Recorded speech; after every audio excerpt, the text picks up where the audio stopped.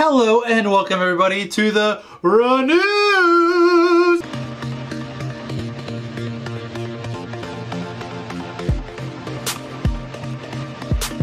The running world's most engaging, entertaining, and informative news segment.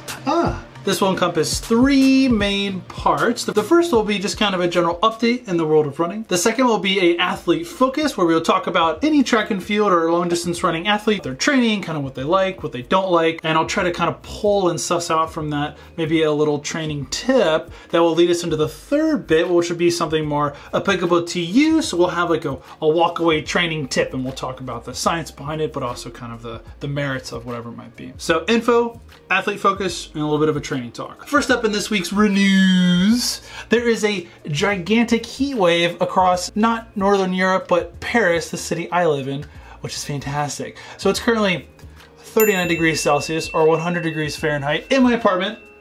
There is no air conditioner here. And I'm also on the top floor.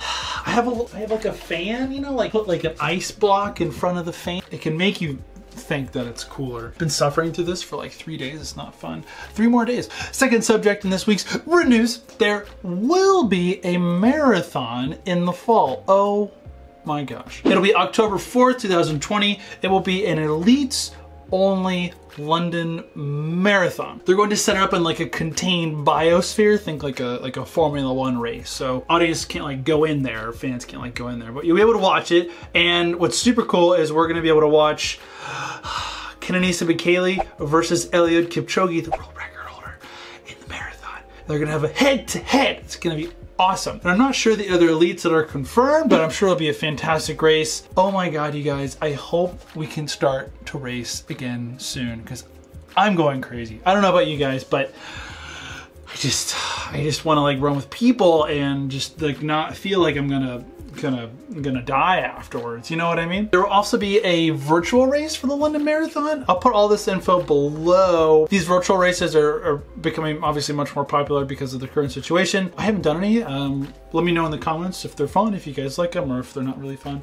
Second order of RuNews. Speaking of Eliud Kipchoge, I found this really funny little PR campaign stunt he was doing. So here you'll see that he was touring the Masai Mara Wildlife Reserve to watch a wildebeest migration in Kenya. So looking through, it's essentially like a PR campaign to raise awareness, obviously in capital, for the reserve, and they're expecting to sign him as the magical Kenya destination ambassador by Kenyan Tourism. Nice. All this is lovely and that sounds fantastic, and I hope you do raise a lot of awareness in capital for the wildlife reserve. Please stay away from the wildebeest, okay? Just protect yourself. Next piece of RuNews, there's this new magical fitness band called Whoop, which is not this. This is a Garmin. Found them doing some kind of some product sponsorship pushes and advertising campaigns on Tinman Elite, which is a fellow YouTube runnery channel. All right, so one of the things I like to use to show me how well I've recovered is the Whoop app. Go into logging your recovery and seeing what works for you. Then that saves that data. Comes up with 82% recovery. If you don't know, a Whoop band is essentially supposed to be a little device you stick in your arm, and it tracks your sleep and your heart rate, your HRV, your heart rate variability, and tells you, in very simple terms, you are fully recovered from your previous workout and you're now ready to train at your fullest. I actually think I might do a little video on this in the future, because a lot of wearables have these little algorithms where they can tell you if you're fully recovered or not. So even on like the super old Garmin, it'll say, great job on whatever workout, you need 4 days of recovery. Whoop is an interesting one because, well, it's newer, but they also charge like a monthly membership. So you have to like buy it. It's cheap to buy, but then there's like a monthly membership. So I might do a video on that in the future. Just I'll look into like their algorithm and stuff and see what the science says about HRV. And anyways, speaking of YouTube, one of my favorite YouTubers who's absolutely fantastic, I'd love to meet you one day, Canaday of V02MaxProductions. He posts videos all the time. I saw a really nice one though a few days ago where he posted on running economy and biomechanics. So he he is if you've never seen his channel, I'll put a link here and down in the description. So he is an ultra marathoner and a marathoner, and he went on the track with a friend of his who was a miler, and they did some strides at like a quicker pace, like 4:40 mile. And so he's not used to running at these faster paces. And so he did a little analysis and basically found that he lacked power in his stride, which was causing too fast of a turnover, which I thought was pretty cool, because most people, their problem is having a slow turnover, not having it fast enough. But he was running more than 180 steps a minute, but the power wasn't there. So he was actually heel striking, running a faster cadence, which I thought was super interesting.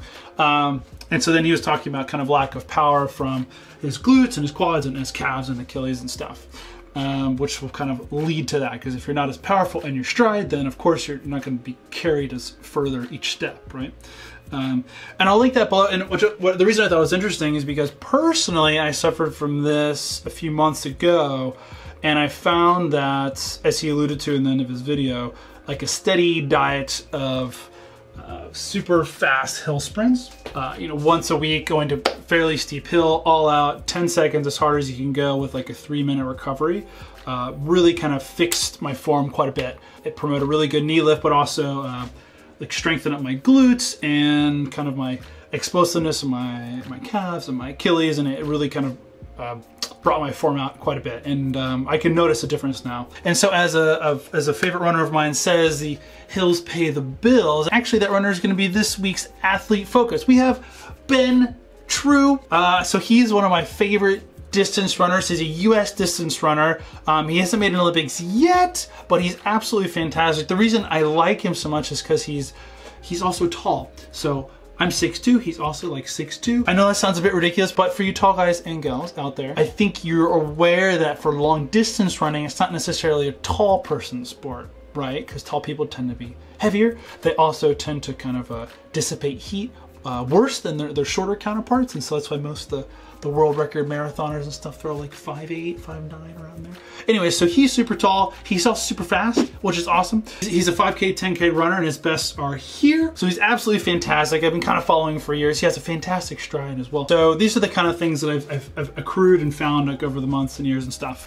So he's a pretty high mileage runner. He does like about 100 or so miles a week, 90 to 100, 110 miles a week. For sure he does doubles. So he used to have a Strava account, which was really cool. We could see some really awesome training on there. He's since taken it down, because I just think for privacy, so people don't see like all of his secret workouts and stuff. And most of his training paces, if I can remember, his easy pace was around like 6:30 per mile, 6 to 6:30 per mile. Oh God, it's so fast. This is one of my favorite workout videos. He did, I think, 5 times a mile as his 10K pace, which was for very not slow paces. He's sponsored by Saucony. So in terms of shoes, these are the ones that I found that he runs in. Ben's really cool because he actually has a background in cross-country skiing. Fun fact, cross-country skiing, that's the one like this where you...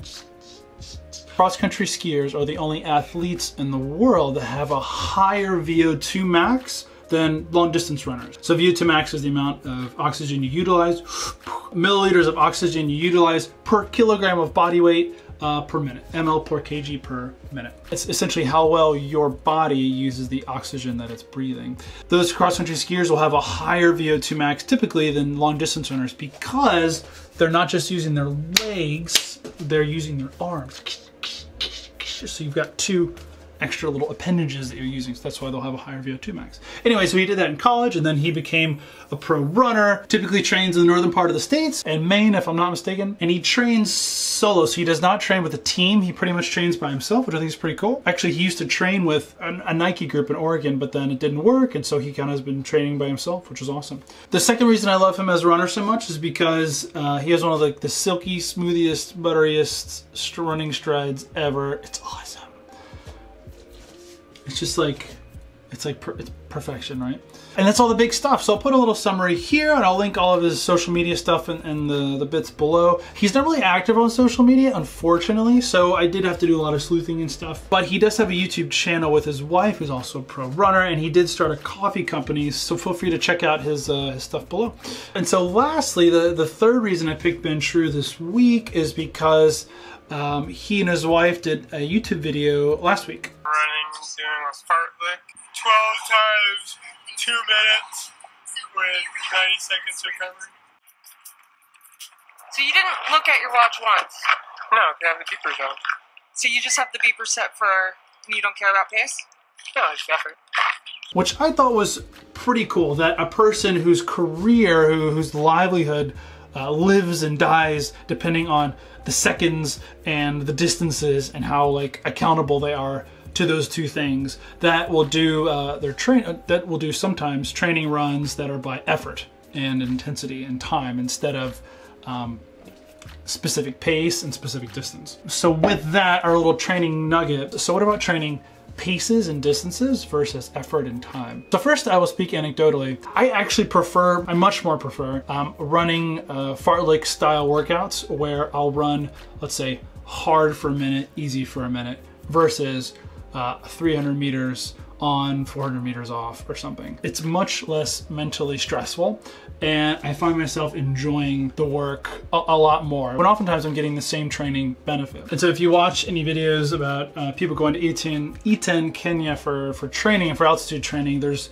the Thursday FARTLEK Run. It's this kind of this legendary, or just well known in the running community, weekly run, and it's like 150 runners, anyone from like total chumps like me to world record holders and Olympians and all that good stuff. They're all just kind of like, they show up together at 6 a.m. or 6:30 or whatever, and then they take off, and it's, you know, 20 sets of 3 minutes hard, 2 minutes easy or something. And kind of looking through just kind of like the way they feel about it is that they're trying to just feel the effort of the run and get into the groove and get into the rhythm, and they're trying to listen to their body, but also listen to, they're kind of like trying to let the run speak to them instead of trying to adhere to very specific and regimented numbers on paper, like what might be on your training schedule. Not that there isn't a time and place for track workouts, running the track. The Kenya runners will often run on their dirt tracks as well, but I think it's nice for athletes, for runners to go out sometimes and feel okay and not feel guilty about not adhering to specific pieces and times when they're doing intense workouts. I think it's much less stressful. So in terms of the science for fartlek training, I just pulled one and put it here, kind of a given, but 12 weeks of fartlek training significantly improved maximum oxygen consumption, or VO2 max, and resting pulse rate. And there's a bunch more studies you can find. I'll link them below. Essentially, that fartlek training can, of course, give you physiological benefits that translate to running. By the way, fartlek is in Swedish is supposed to mean speed play. And some people out there will give you a little bit of a heartache if you say that you can have a structured fartlek. They'll be like, oh, well, specifically fartlek means that's not structured. You're running on the street, and every block you change the amount you're sprinting, and you do it completely spontaneously. Oh, I'm gonna run to this flagpole, and then I'm gonna walk or whatever. Okay, but for the purposes of conversation, we'll call a fartlek anything where you're just going based on time and effort. So here's some kind of sample workouts and sample ideas. I'll put them up here. There is a place and time for a fartlek style workout at pretty much any time in your training cycle, and you can adjust rests and hard intervals up and down, and you can make it a miler's workout, you can make it a marathoner's workout. So our little training talk, your little gold nugget for today is, if you don't feel like having that mental energy and kind of accountability and actual stress to hold yourself to these specific times and specific paces, it's okay, don't feel guilty. You don't always have to go to the track and kind of rip out intervals and stuff. You can just go out on the roads or on the trails and throw a fartlek in there, and you can get some fantastic aerobic benefits. Everybody, thank you for watching this week's RuNews. I hope everyone is doing well wherever you are, and I hope you are not in a horrible heat wave without air conditioning right now, because it totally sucks. I think in about 3 days, I'll be able to sleep without sweating profusely. I'm very excited. All right, everybody, have a lovely week. Please stay safe, wear your masks if they are required, stay socially distant, please, and I'll see you guys next week. Bye.